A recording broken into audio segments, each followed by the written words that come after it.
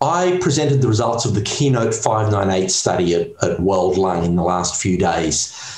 KEYNOTE-598 is a placebo-controlled randomized double-blind trial which compares the combination of pembrolizumab and ipilimumab to pembrolizumab plus placebo as first-line treatment for patients with non-small cell lung cancer and a tumour proportion score for PD-L1 of 50% or more, and also no activating mutations in EGFR or ALK.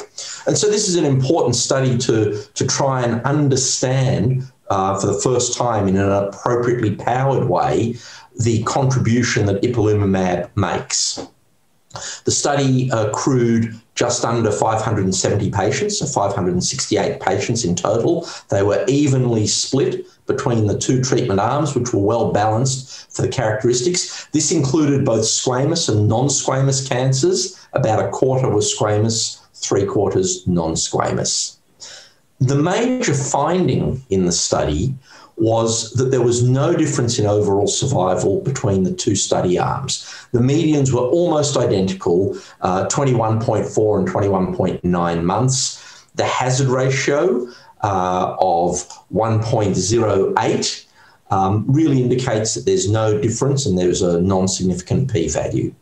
Similarly, for progression-free survival, there was no difference between the two arms. Median progression-free survival was approximately 8 months in each of the study arms. And again, the hazard ratio was 1.06, so indicating not any real difference between these two. Same sort of results for response rate and duration of response. So overall, in terms of the effectiveness of the treatment, there's really no difference between these two arms. By contrast, when you start looking at side effects and start looking at some of the adverse events, there are differences. And it doesn't matter whether you look at treatment-related adverse events or immune-mediated adverse events. There are more adverse events with the pembrolizumab-ipilimumab combination than with pembrolizumab alone.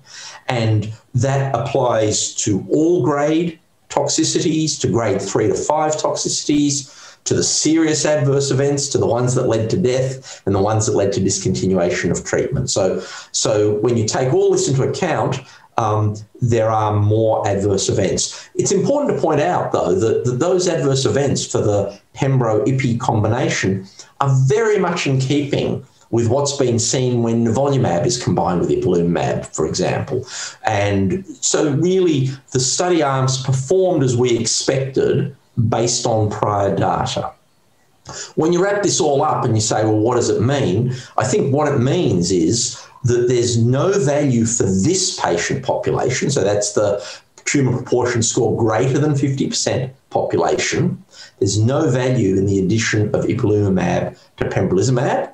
It just adds side effects without adding any effectiveness. And it means that pembrolizumab as monotherapy remains a standard of care for that patient group. So one of the interesting questions is, why didn't the addition of another drug make a difference? And there are a few possible explanations. Firstly, what is the finding not due to? We know it's not due to the fact that pembrolizumab did better than expected or pembrolizumab and ipilimumab did worse than expected. These drugs behave the way we would expect them to behave based on other studies. So it's not that something did extraordinarily well. I think one of the possibilities, and it was touched on in the discussion of the paper at the conference, is that when you take that tumour proportion score greater than 50% population, you've got a population that already has an activated immune response. So there's already immune cells infiltrating in this kind of tumour. And it may be that even by adding a CTLA-4 inhibitor like ipilimumab, you can't make that any better. So it might be a population of patients where it really doesn't add to that.